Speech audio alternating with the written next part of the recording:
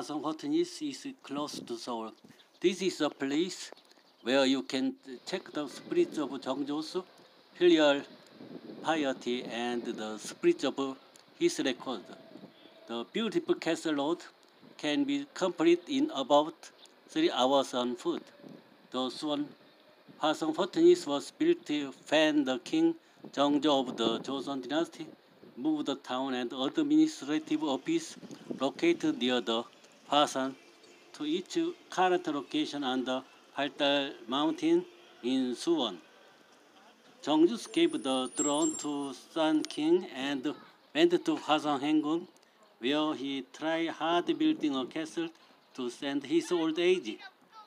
By gathering the wisdom of Jeong Yak-yong, a real school student and scholar at that time, he built the study Hwaseong Fortress by using thorough planning and science and technology. Jeongjo carefully recorded his process, even though the name of the workers carrying a stone, although a document called Hwaseongseongyeoguigwe. In addition, army organization named Jeong Yak-yong recruited an army of God and provide military training in Hwaseong.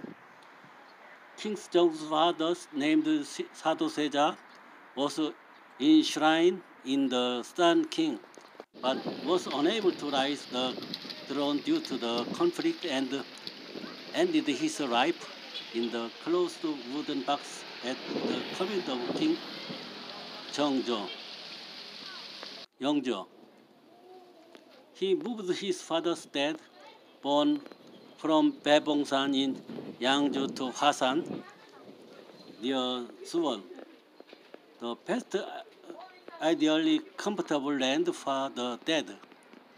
Suwon Hwaseong Fortress was registered as a UNESCO World Heritage Site in December 1997.